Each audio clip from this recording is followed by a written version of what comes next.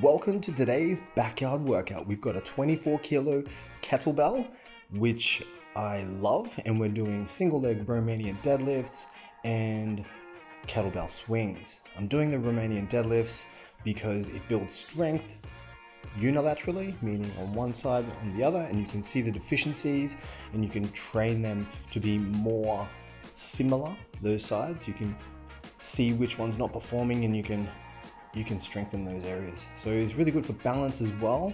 By loading up one side of the body, it definitely works the proprioception part of your training regime.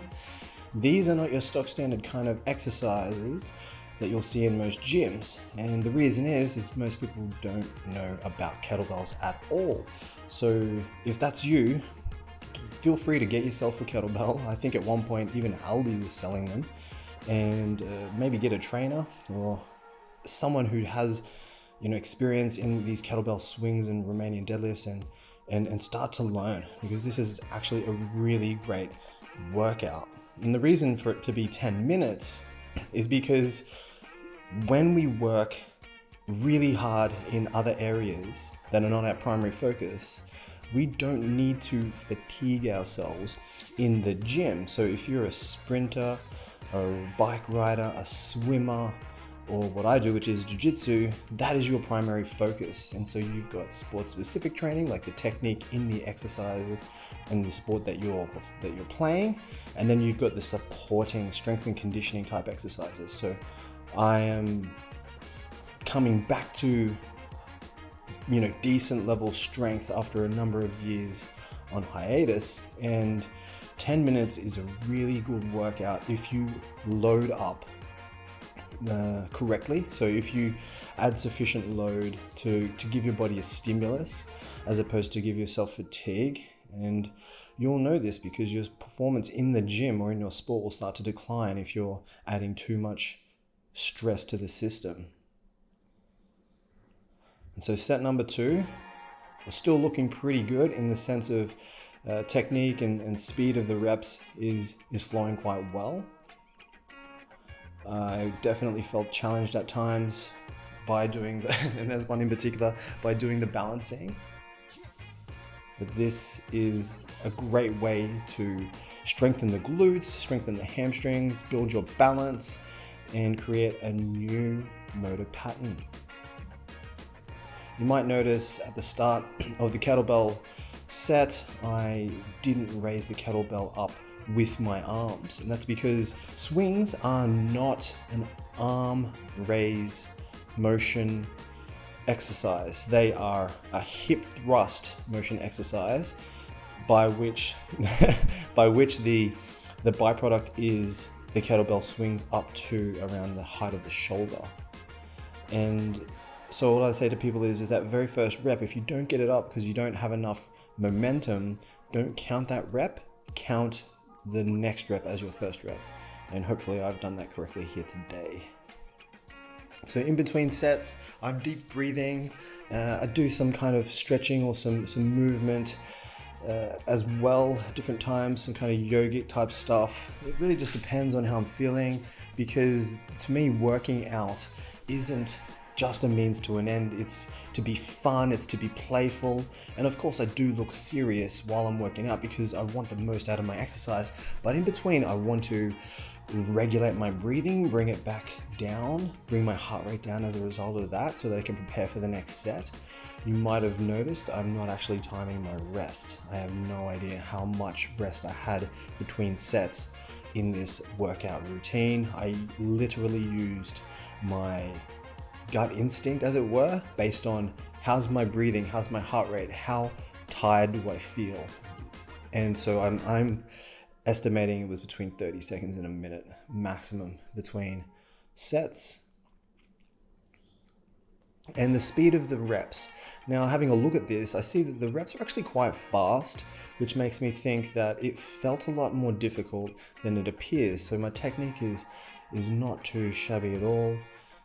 Maybe the shoulders are a little protracted, which means they've come forward, but that could also just be the way that it looks with the angle of the camera and the fact that I've got rather large trapezius muscles. I always say to have stability in the shoulder, the hip, any complex motor pattern requires stability. You know, there I am celebrating, it's four sets done. The reason for that is because you want to prevent injury, first and foremost. You want to promote good motor pattern development, secondly. You want to produce results that you can replicate week in, week out, or between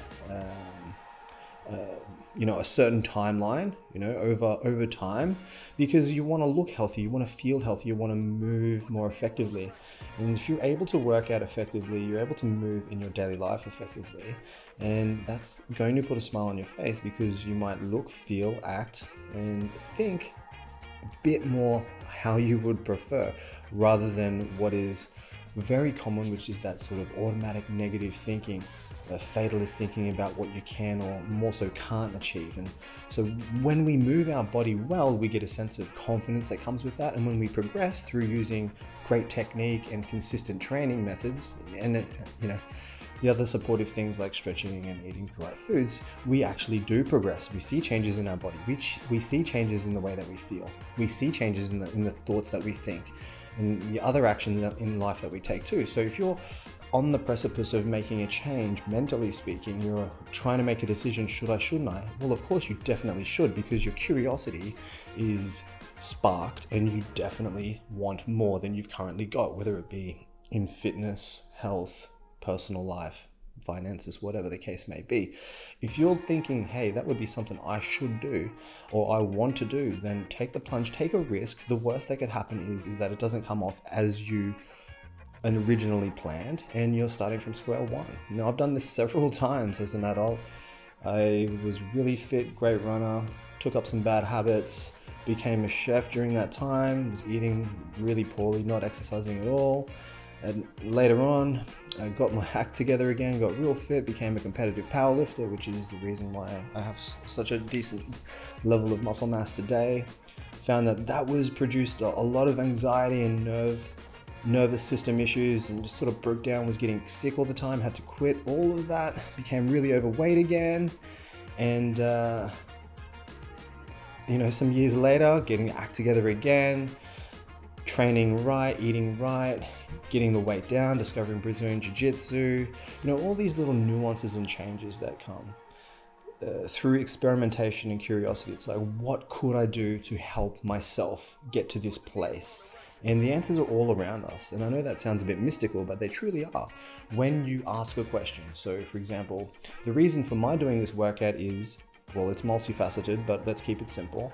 It is to strengthen the right-hand side of my body, in particular the glutes and the legs, the right-hand side, the glute and leg, because there's an imbalance that I identified when I went to a physio a few months ago.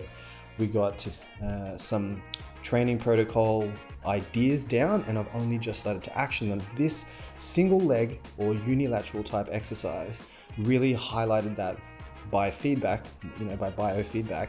I was able to feel the difference in leg strength and tension between the two legs, and I will work out in essence to try and bring balance to those two legs. And not only balance to those two legs, but to be able to balance even better. That's the purpose of the Romanian deadlift in the single leg format. And so I'm taking a risk there because, I could fail, I could injure myself, but the risk of injury in these kinds of exercises can very easily be mitigated by way of using right technique, using a suitable load for the training level that I have, although I have trained a lot, and the amount of time that I train in recent times using weights. So I've limited the workout to about 10 minutes. I've got 2 different exercises, which I'm very familiar with, although I haven't used them for quite a while. And I'm not using a weight that is absolutely maximum effort. So I'm using a sub-maximal weight. Now, I did get a nice cardio workout out of this too. And in fact, that was probably the thing that felt that it was being stressed the most. The strength factor, as you can see by the workout, is not really that hard. I'm moving the weight quite easily. And so that's what I'd say to you guys. Get out there, go for it. And there it is, just to prove that it was 24 kilos. All right, have yourselves a great day. Love you all.